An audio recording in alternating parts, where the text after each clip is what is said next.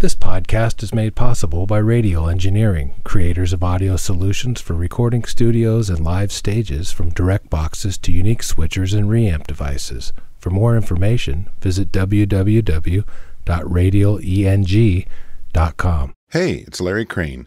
Welcome to the Tape Op Podcast.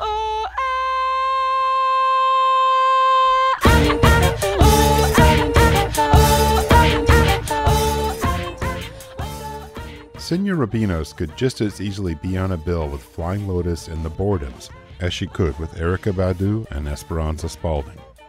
Her unique genre mixing of soul, punk, jazz, pop, and Latin music grooves planted her firmly in a musical space all her own.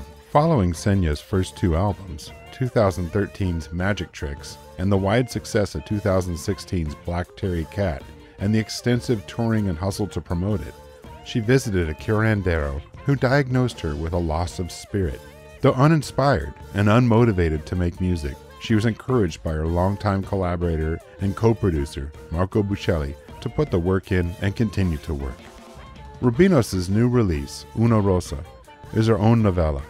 It is a rediscovery of her musical self that explores new sonic territory, leaning heavily on the use of synths and drum machines to frame her stories, reflections, and expressions. Geoff Stanfield chatted with Xenia from her home in Brooklyn. Enjoy.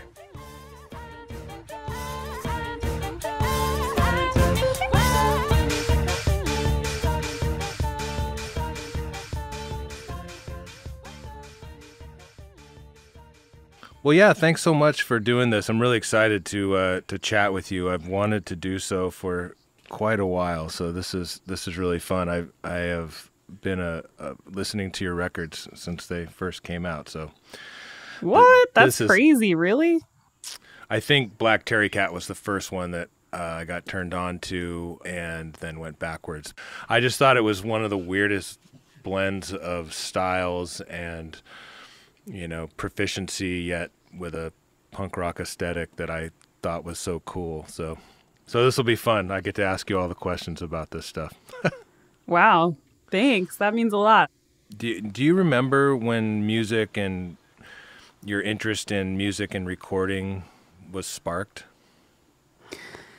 Yeah, well, I was always listening to music in my house. My dad and my mom, neither of them are musicians. Nobody is a musician in my family, but they love music. And my dad was from Cuba. My mom is from Puerto Rico. And they both really liked salsa music, like traditional folk music from Puerto Rico. My mom loved and would play. My dad loved to dance. So we would just, any excuse that he had to dance salsa, like we were dancing salsa. But my dad was also a classical music fan, like hardcore. Would always be blasting like Carmina Burana, like at all levels and at all hours of the day, like really intense stuff in the car where I'm just like, what are we driving into? Like the apocalypse or something. And he would like take me to the opera and to the ballet when I was really little. He just loved it. So it was always around me as a kid. And I quickly just learned that like music was a space for me, like that I could just be in on my own. And I started singing pretty early on, and my musical tastes were, you know, a little less ambitious than my father would have liked them to be. He wanted me to be like an opera singer and classically trained pianist, which is what he always wanted to do. He always wanted to be a pianist. But I was just really into Mariah Carey and wanted to be her. You know, I was like, this is me. I'm Mariah Carey. I want the poster. I want the cassettes. I would just sit around, like, I think I was 7 years old, and I would just sit on weekends and just spend the entire day, like, learning all the lyrics to every song. And I didn't even really know what she was talking about or, like, what most of the words meant, but I would just, like, study them. And my mom got me this karaoke machine that's basically was like a 2-tape deck, like, cassette player where, like, she got me these karaoke, you know, tapes of Mariah Carey songs, and I would like sing to these karaoke things. But then I figured out that I could actually tape myself. So I started, like, as I got a little older, around like 12, I started writing my own songs on this machine, and I would just take 2 blank tapes and like layer voices and like my little keyboard on it and beats. And I just actually found some of these cassettes last week that were being, like, my childhood home is being sold, and they were still, like, they're still playable somewhat. Sometimes they start and stop, but it's kind of wild. Like, I was making beats and I didn't even know what I was really doing. I was just playing. And I hadn't had any like formal training. My dad tried to get me to like take piano lessons, but I just wasn't into it. He tried to do with flute. I cried when I found out there were minor keys.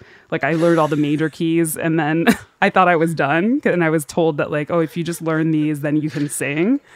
And I was like, great, okay. And I got to the last major key, and then they were like, okay, now minor. And I was like, I cried, and I was like, I don't want to do this anymore. Like, so it was, it was disappointing. It was very disappointing to him. And for me, it was just more play, you know, it was just like playtime, and it was my time to just, it was something for myself, you know, it was like my own private space. That's interesting. Yeah. And so just to go back on your on the recording part, I mean, were you bouncing these tapes back and forth? Like, you'd record and then record another track and just do sound on sound back and forth? Yeah, that's exactly what I was doing. So like by the end, it was really like there was a thick layer of like shh noise on top of everything because I would just go back and forth. And I didn't have anything except for this karaoke tape machine.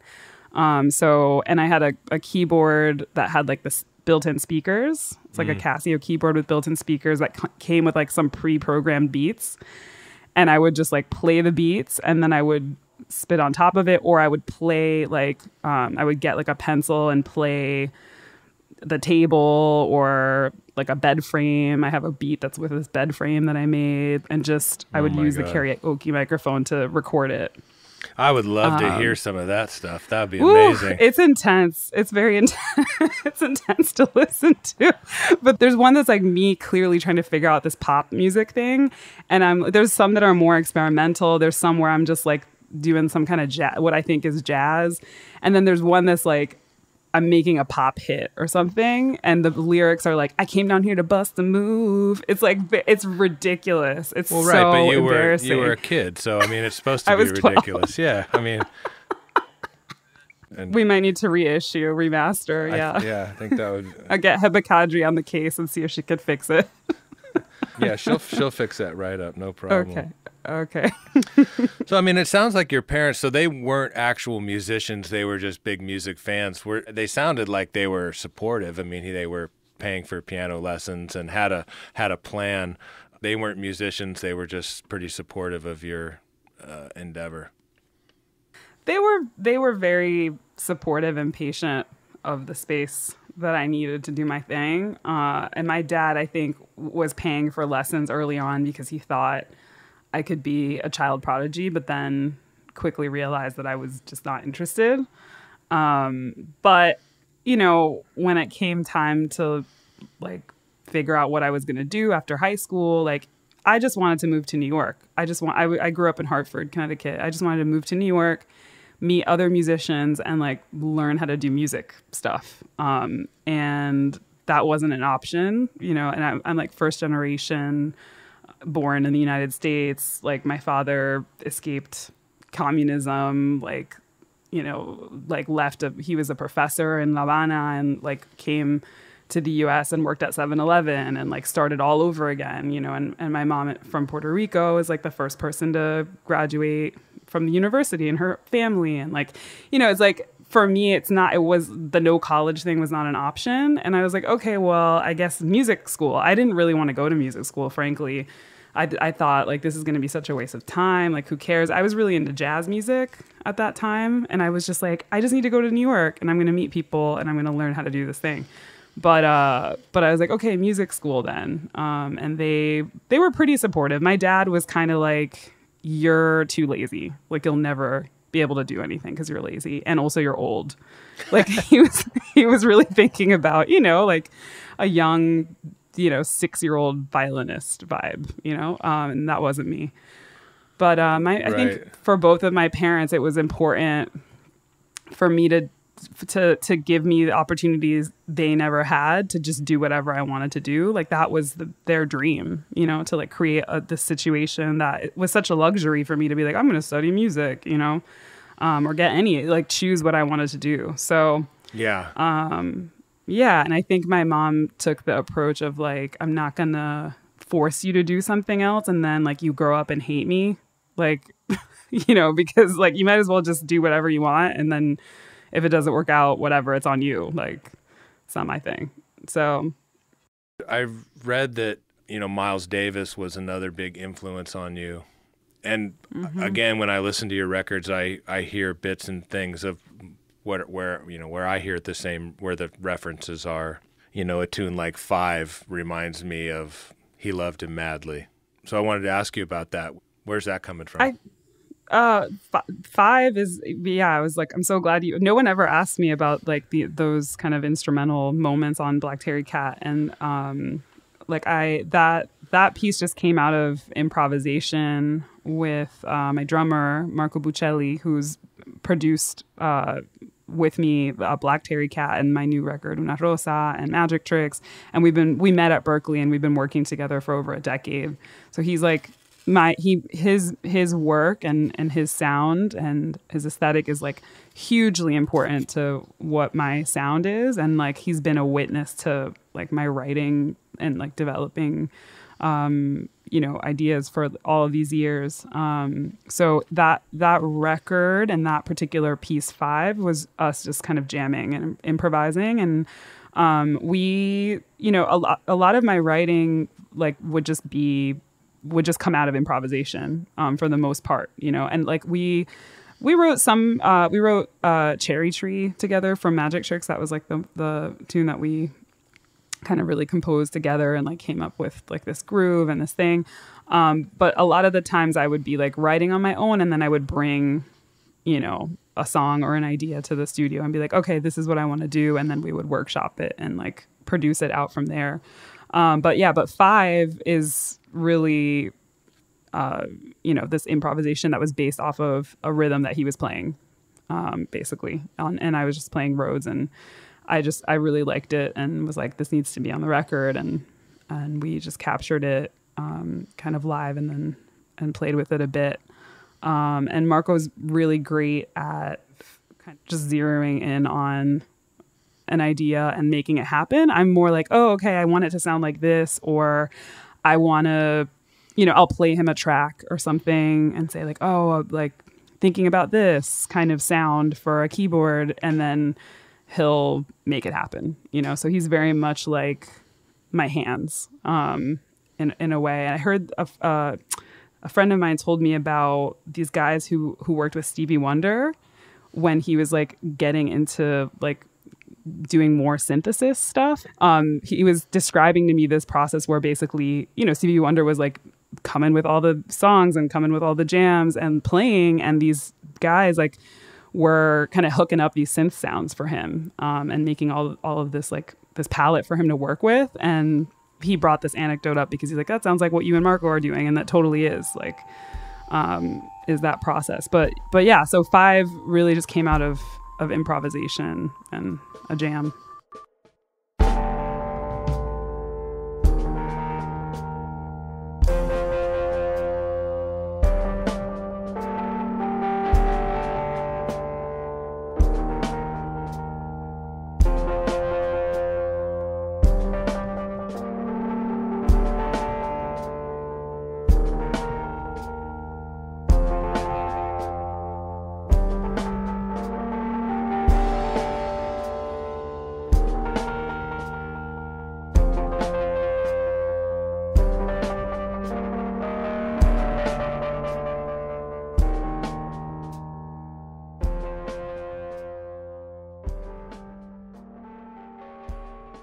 On Magic Trix, can you tell me a little bit about making that record? Was that more of a homemade thing, or did you go into the studio with a batch of songs?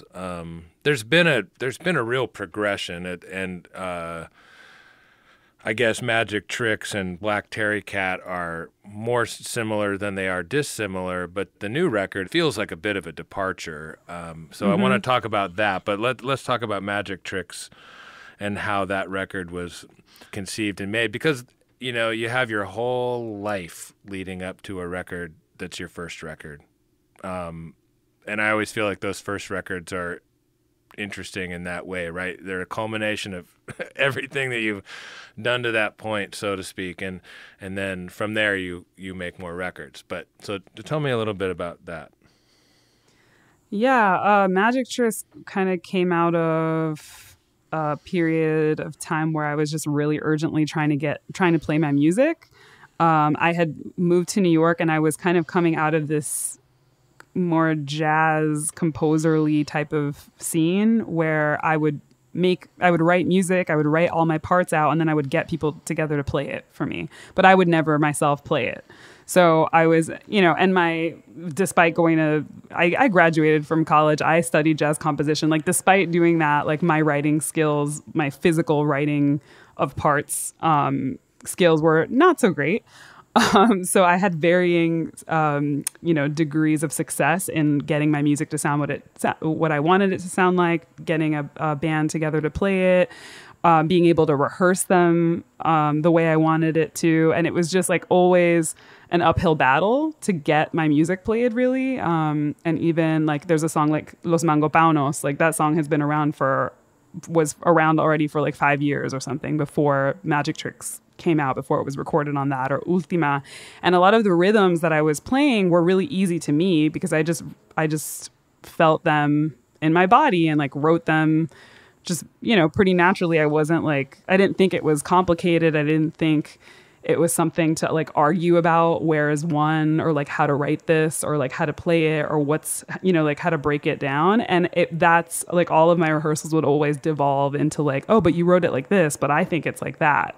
And so it was just a nightmare to get to the point where I felt like the music sounded like what I had envisioned it sounding like people were confident, the players were confident in playing it, and then we could actually play a gig. It was just like exhausting. Los mangopaunos crecen como estatuas. Creen que creen, creen, creen, creen, creen, creen, creen, creen, creen, creen, creen. Los mangopaunos crecen como estatuas. Creen que creen, creen, creen, creen, creen, creen, creen, creen, creen, creen, creen. Los mangopaunos crecen como estatuas.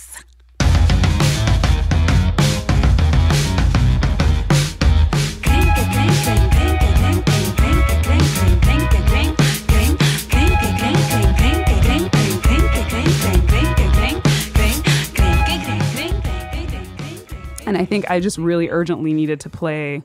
And I started, I got a loop station. And that was like the moment where it was like a Tune Yards moment, is when Tune Yards first came out. And like, that was like, the live looping was like, oh my gosh, like Battles is, looping and like all this thing. And I was like, okay, maybe this can be a way, for me to like make my music without other people, And I also was really shy about playing, instruments that are not my voice in public, like, because I was coming out of this very like jazz centric scene where it's like, do you have the chops? Like, you don't know what you're doing. Like, you don't have the chops to play this. You can't really play. You don't know how to play that. So I would not play. I would just get people who did have chops to play things, And I kind of got over that because I had to, out of necessity. I was like, I need to play music, like, for my health, So I started looping and I started playing keyboard. And that just really accelerated everything. And I played my first ever like solo show with like live looping and keyboards, and some of the songs that I started developing became Magic Trix, and then Los Mangopaunos and Ultima and some of the songs that I had kind of been playing with my instrumental group, kind of more on a composer tip, those became more songs. And then all of a sudden I had all this music, and I, was sharing it with Marco, who had been playing with me all those years. And he's like, you should make a record, like you should record this. So we made it in my basement studio with this really great engineer, Jeremy Lucas. Yeah, it was very much like live playing. It was my first time ever making a record. I had no idea what I was doing. And we were just kids, like messing around. And Jeremy had some really great microphones he brought, had some like good gear that he got in there. And, a month later we had Magic Trix, and I was just excited to finally be able to share my music. Marco and I started our own little LLC to just put out the record. a year later, Bada Bing Records, a small independent label in Brooklyn, properly released it or, reissued it. And then in Black Terry Cat, it was the same team again. It was Jeremy and Marco, and it was in my basement again. But then also we got to work at Sear Sound because Jeremy got a room at Sear Sound where he mixes and works, and that brought it to a whole other level. We had just had so much more access to different gear and synths and equipment that I didn't have on my first record. And also we had a little bit more time and I had a budget for the first time, and I was working with Anti Records on that.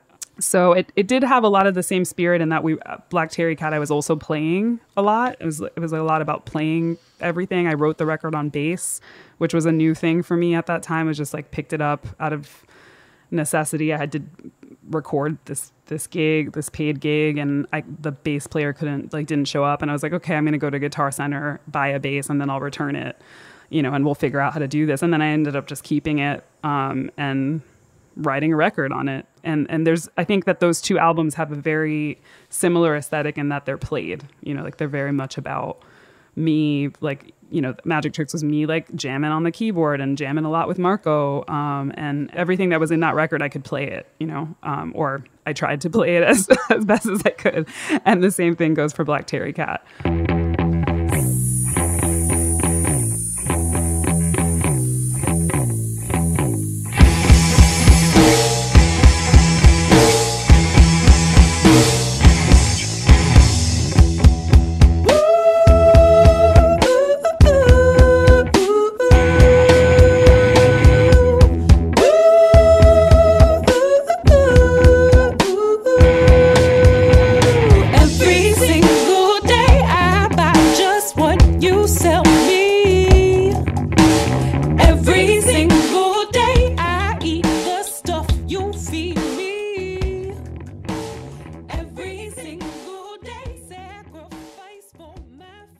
You mentioned that a lot of the way that you were writing it was not the way that people were perceiving it or playing it, or it's so syncopated and pretty non-traditional in terms of, quote, indie rock record. I mean, I think that's what sort of caught me, was like, oh, it just struck me as something so different than what else was going on. And you talked about that, just the way that you're hearing things, and I can only imagine that growing up with, the music that your parents were playing in the house, that's just burned into your soul, right? And how syncopated, music from Puerto Rico and Cuba is, those grooves and the way that the melodies float and stuff. And even though the music is very different aesthetically, there's so much there that's similar.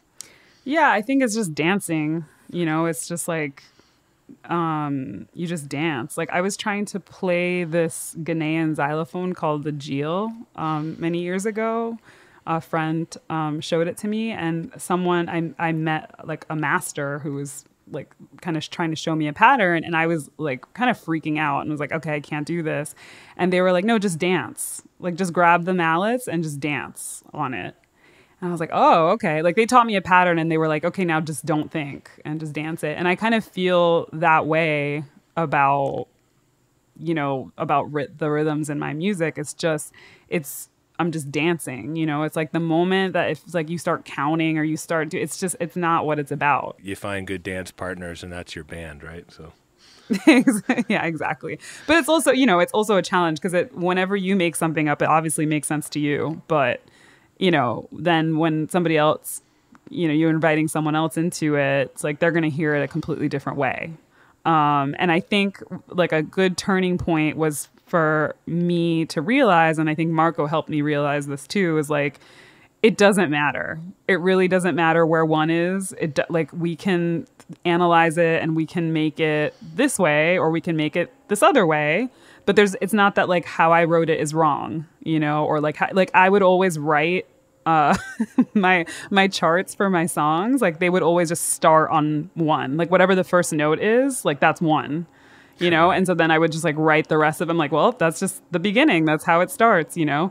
But I didn't there wasn't pickups, but it made sense to me. And I'm no, but this is the way that I organized it in my mind was very much like, there are these 3 parts. This is rhythm number 1, rhythm number 2, and rhythm number 3. And that's it. Also, I'm not a fan of counting above like 4. Like, you know, so it's like, if it's going to be like more than that, let's just count in 1 or count in 3, like whatever. But let's just keep it simple.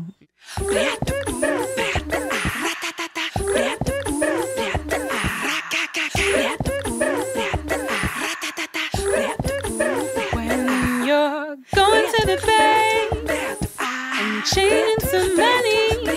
Just take some time to ask around, who is the last one?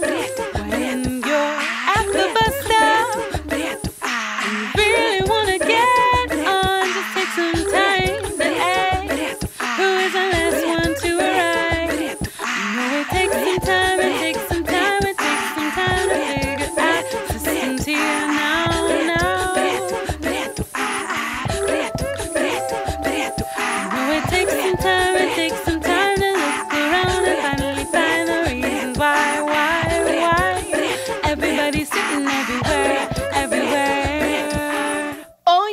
Yo soy la última. Si no me quiere, déjeme sola. Soy la última. Yo soy la última. Yo soy la última. Si no me quiere, déjeme sola. No me quiere. Craft is a beautiful thing. And, you know, the craft and the tradition and the science of these musics is super valuable and extremely important to preserve knowledge of how these things came to be, you know, analyzing them, like making, you know, translating them.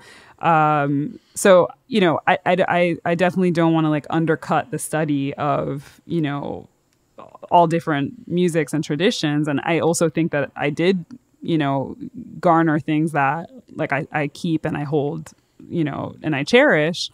However, I do think that kind of just the ethos around it and what it can create for a young person or really anybody, but especially like, you know, I don't know, you're 19 years old or you're 18 and you're trying to like kind of begin as an artist, like you're trying to like make art or make something, you know, it could like some of the dynamics in that world are very damaging.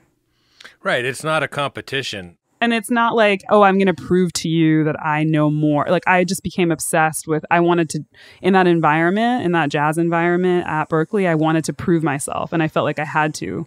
And I wanted to be respected and just treated like the same as anybody else. And I didn't feel that way because I was a girl, because I was a singer.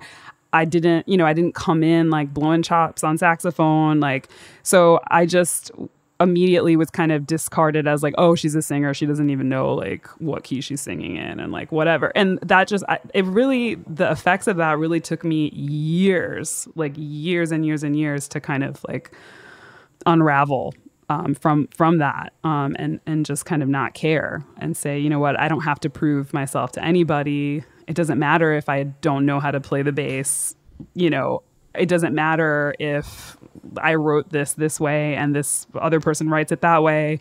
I just had to kind of like reevaluate what was important to me, and really was important was just making music. I had to like reevaluate and say, okay, girl, like you're not here to be the best, you know, the most chopsy like vocalist, or like you're not here to, you know, scat a solo that nobody else can do, or like whatever, like, you know, score the most complicated score ever and like everybody reads it perfectly. Like, it's just, that wasn't the tip. The tip was to grow as an artist and make music and share and grow and learn that way, you know, like that's it. You know, I mean, I think that's all part of the process, and probably a valid one, you know, for artistic growth at the end of the day, you know. So even if it was a painful process, I feel like when people go through things like that and then have the ability to reflect, it makes them stronger and more confident moving forward in what they're doing.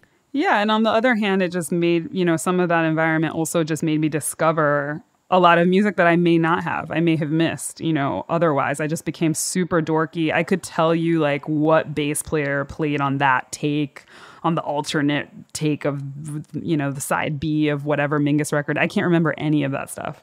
But you could tell, I mean, I was like obsessed because I'm like, oh, I'm going to prove to these guys that I know, and I know better than them. And like, I was like very, but because of that, I spent a lot of time like digging up records and listening and trying to remember everybody's name and learning and like checking out all this wild music and trying to write that wild music myself. And I think it opened up my ears a lot in those years, like a lot. I think that was maybe the most valuable thing that happened. And I got to meet Marco too, who like would become my collaborator for my life, basically. So those were really valuable things that happened.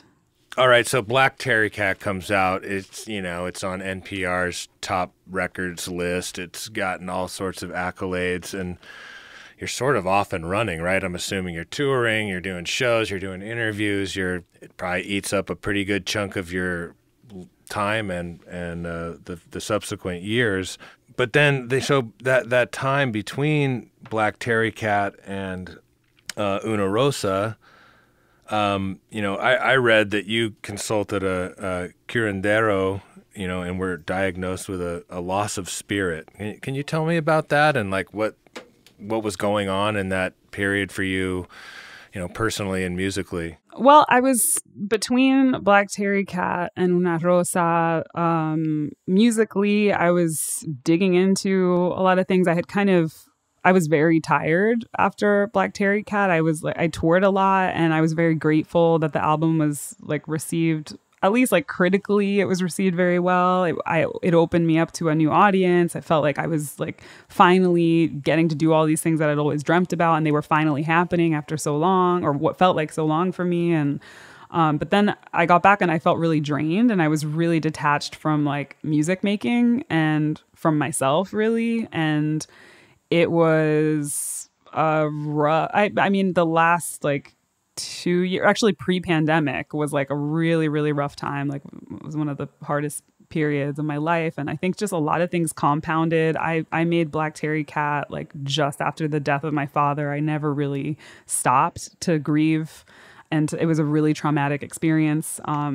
His passing was super traumatic for me and happened really quickly and very intensely. And I was kind of on my own with it. And then I just threw myself into that record, which I had all planned and was so prepared. It was like the most prepared I'd ever been for anything, was this record. And it's like, okay, I'm on Anti, I have a budget, I have the studio, I have the songs. We had demoed every song. Like, I was so prepared. And then this tragedy happened. And as I was away for like a month, and when I got back, I was just a ghost. I was completely shut down. And instead of like taking a minute and taking a beat, I just threw myself into the record and was like, okay, now I'm like 3 weeks late. So now we got to, get into it. And I just spent months, in the studio, which was great. Like, it was awesome being able to spend time making music, but everything had changed. It's a very before and after experience in my life. And like, I made the record. I was very proud of it. And then I went on tour, and then it was just nonstop. And I think I really,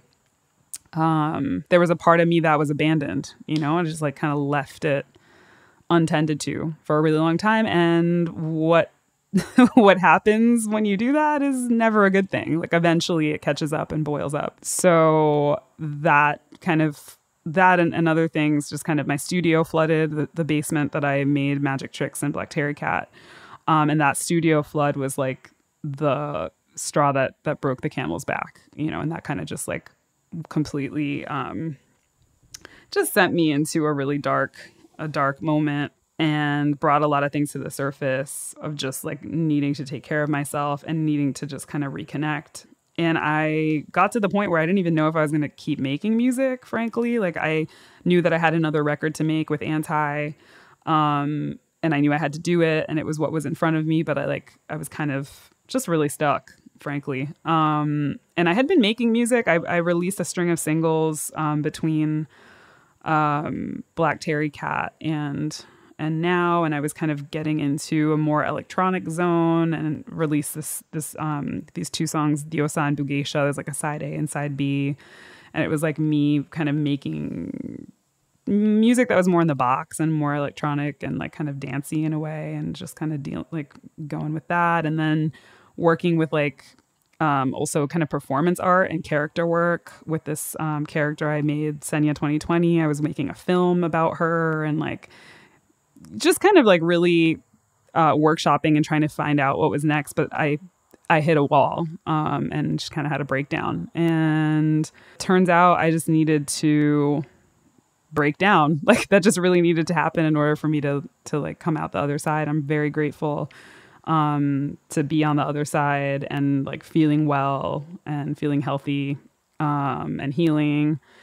And I started making Una Rosa just totally obliterated. Like I was so emotionally detached. I got into the studio with Marco. He was so patient with me and would just like every day, I had my archive of ideas, and beats and songs and different things that I had. And he like painstakingly went through every single thing with me. And we chose, the stuff to work on for the record and started going in. And I was just so detached. He'd be like, okay, let's try like, hop on that synth for this. And I'd be like, okay.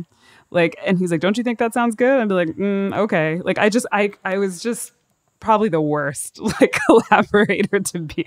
It was like watching, paint peeling or something. I was just lifeless. And it was just painstaking, but every day I would just, this was during the pandemic. I had this record to work on. Thank God. Like I had something, to work on. And I would just show up every day to the studio and we knew we had to finish it. We knew we had to make it happen.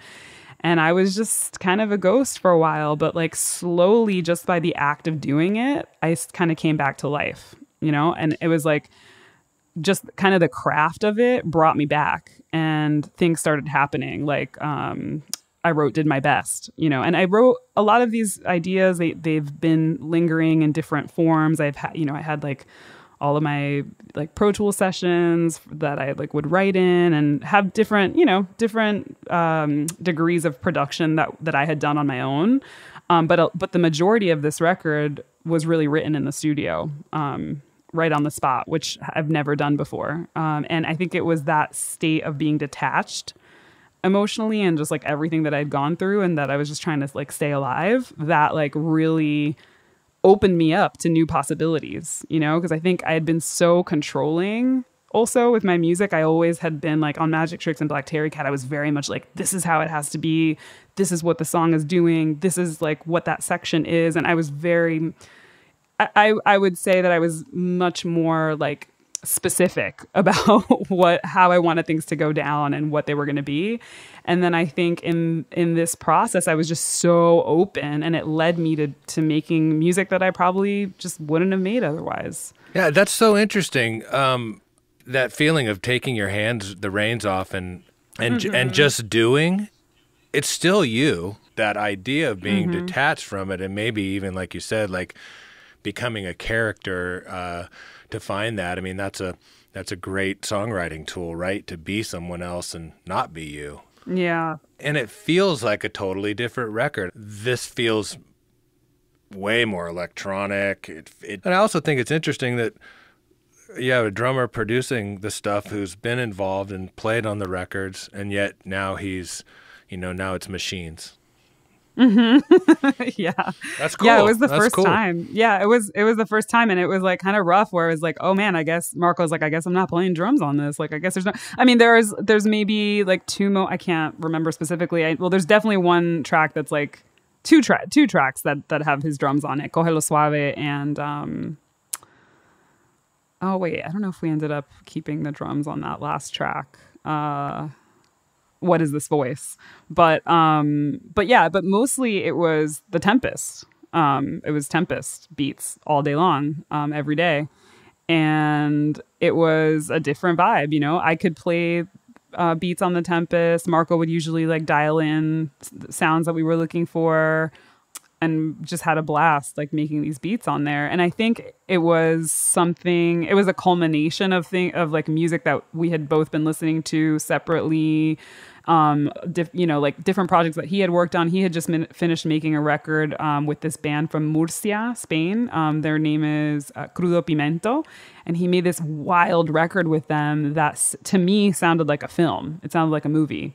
And there's a lot of Tempest on that record and just like really hard beats. And I loved it so much. I was like, oh my God, I want my record to sound like this. I want to make music that sounds like a movie. I want to make like, like I was just thinking about like, I kept saying I wanted to be like 3D music and like, I don't know. It just really excited me to think more visually of the music. And like, so that it kind of removed that aspect of the physicality of playing everything myself.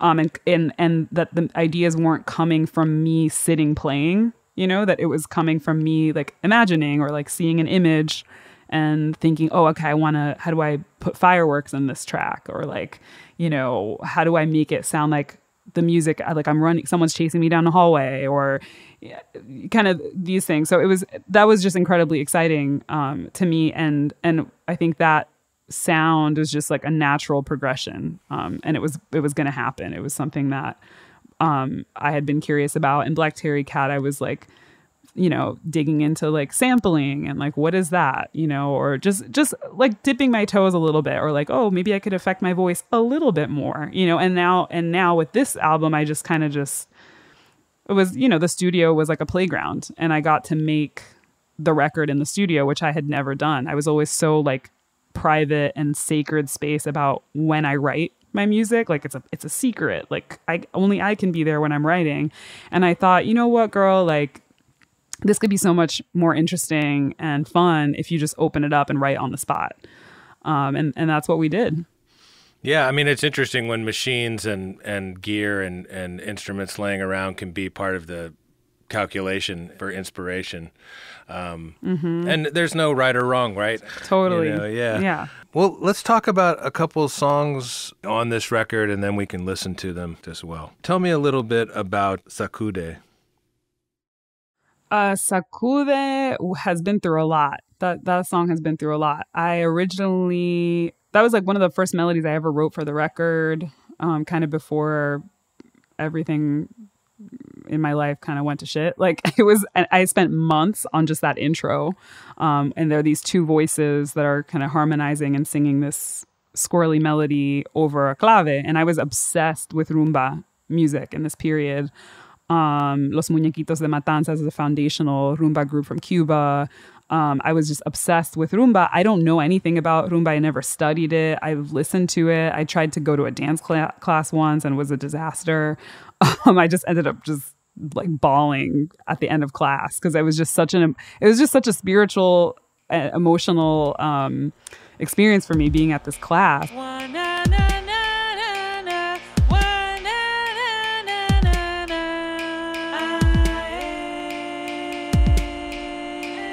Try not to hear you, Nancy, but you're killing me. Try not to hear you, Nancy, but you're killing me. Every day, every day. I think it was an Alvin Ailey dance class. It was like super high level.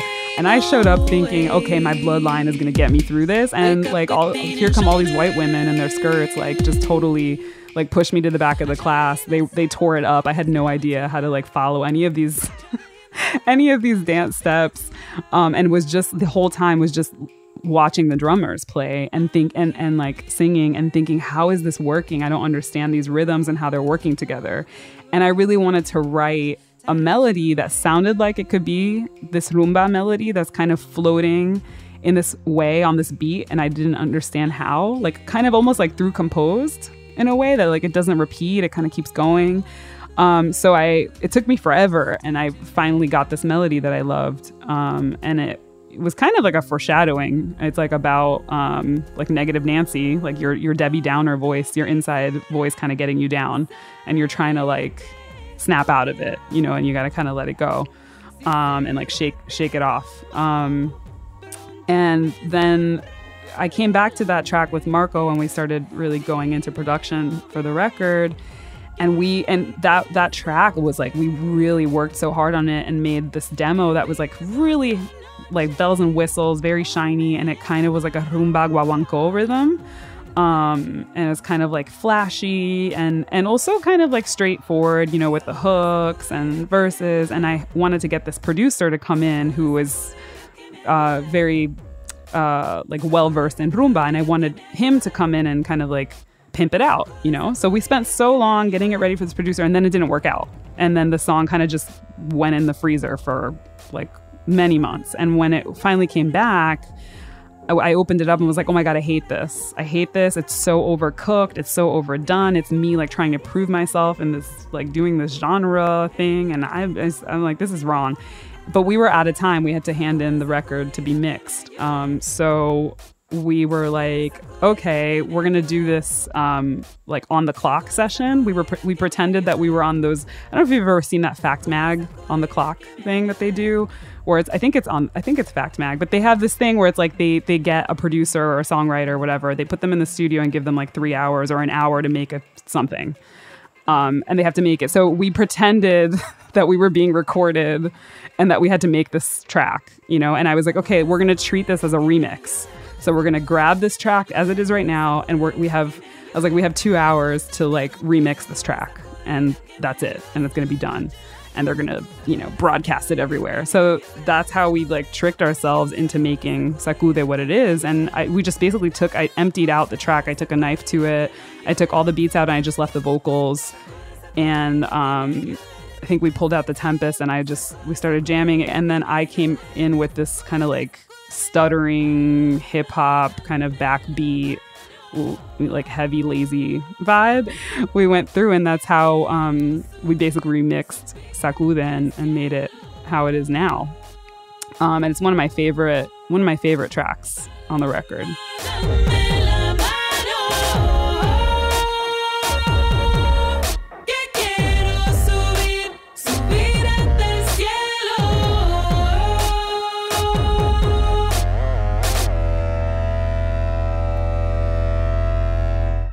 How about Cógelo Suave? Cógelo Suave. Well, there's a song that Marco got to play drums on. And the whole time he's like, really? Like, as we were tracking it, he was like, but are you sure? And I'm like, yes. And and I think you can feel that excitement of his drumming. But that piece, like, I wrote while we were on tour, I think on Black Terry Cat, I would sound check with that on my bass, on just that little bass riff, the dun dun dun dun, and kind of had this floating around. And I wanted it to be kind of like a cross between like some kind of jazz riff on a reggaeton beat. Originally was the vibe. But then in the studio, yeah, we just kind of started playing with it. And that was a track where I didn't even think it was going to make it on the record, because it just really went off the rails. It just went into some really weird territory. And I was like, should I write lyrics for this? Like, what's the thing? But it just felt very clearly, distinctly what it is. And I was just like, let's just have fun and go down this rabbit hole. And it just, I don't know, there's something very cartoony and kind of goofy about that track, and irreverent. And yeah, and I love it. I think it's it reminds me a lot of like maybe See Them, another track from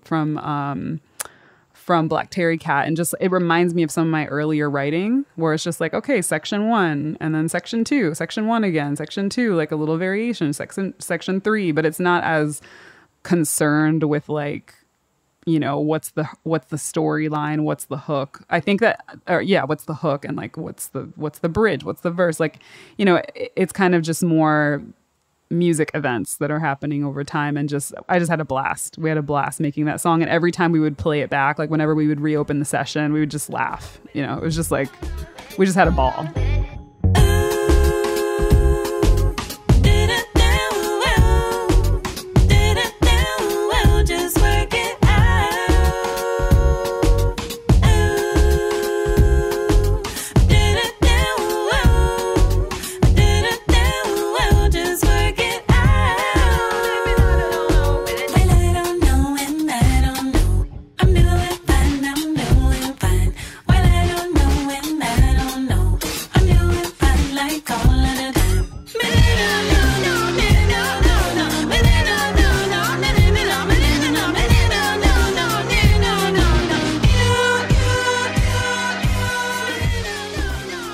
Speaks to the power and the importance of collaboration, because if these were tracks that you were like, they were on the cutting room floor, and yet your partner in crime says, no, wait a second, there's something here, let's work on it, explore it, and really see where it goes, I can't imagine how many people that only work on their own and make records on their own.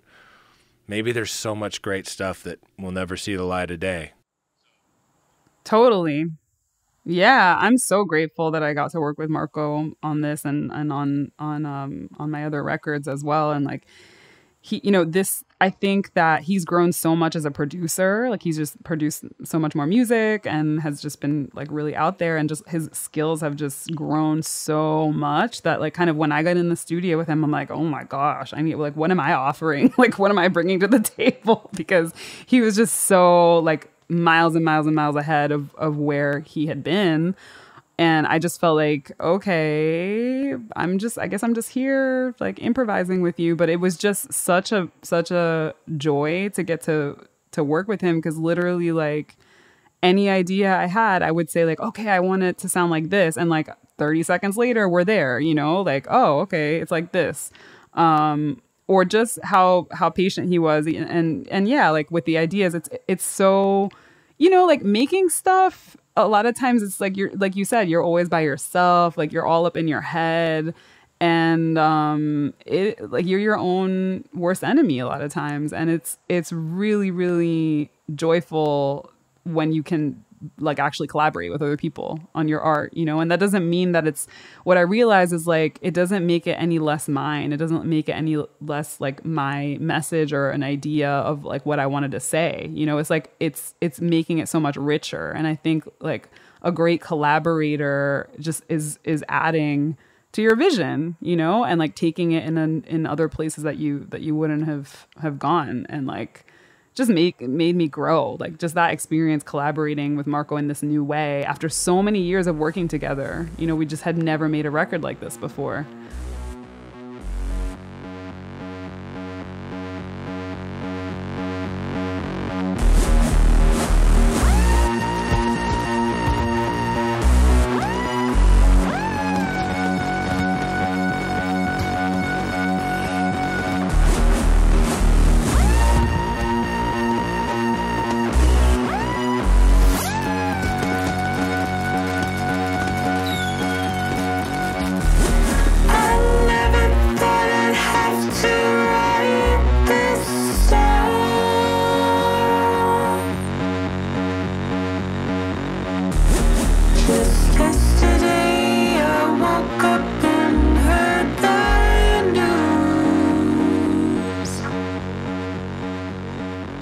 Did My Best was just a really important moment on the record. I was just not doing well emotionally. Like I was really struggling just to get through the days, and like that day when we were writing Did My Best, that came out of a sample of actually a Wendy Carlos piece, who I didn't know at the time. I had no idea who Wendy Carlos was until maybe 2 months ago when I did my first interview for this record. The interviewer said, oh, like something on this record reminded me of Wendy Carlos. And I said, I don't know who that is. And I went and I looked and I ordered some of her CDs because I couldn't find her music online. And I get the CD in the mail, I put it in, and it's like exactly one of the samples that I made Did My Best from is actually a piece of Wendy Carlos switched on Bach. And I had no clue that that's what it was. But I sampled this piece of a Cuban ballet that I was obsessed with. And I just gave myself a writing prompt to like write around it. And that's how like the main riff of Did My Best came out. And I thought it was just going to be kind of like a freaky instrumental composition, like kind of, I don't know, electronic classical music or something. And then Marco was like, hey, why don't you get on the vocoder and just sing a little bit? And that was one of those moments where I was like, okay. And, previously, like old me, I would have been like, no, there's no vocals on this track. But since I was just more open and more detached in that way, I was like, all right, I guess, and I'd never sung in a vocoder before. I didn't know what I was doing. And the next thing you know, like 30 minutes later, I had this whole story of Did My Best. And I was just singing this melody, improvising. And we did kind of like these long takes of just me improvising. And I kind of composited together what would become like the melody and of Did My Best in that structure. And just listening back to those vocal takes, I was like goosebumps. You know, it was like something like it lit a fire inside of me. It was and was very therapeutic, and it was just a very deep moment of connection. And I felt like I remembered why I sing, you know, and it's really just because that's what I do. Like, it's, I don't know why, I just do it, and it feels good. It feels right, you know?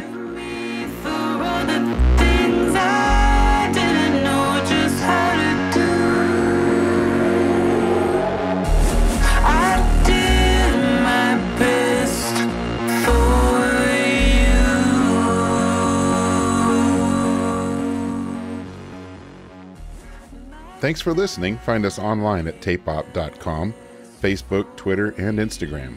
Until next time.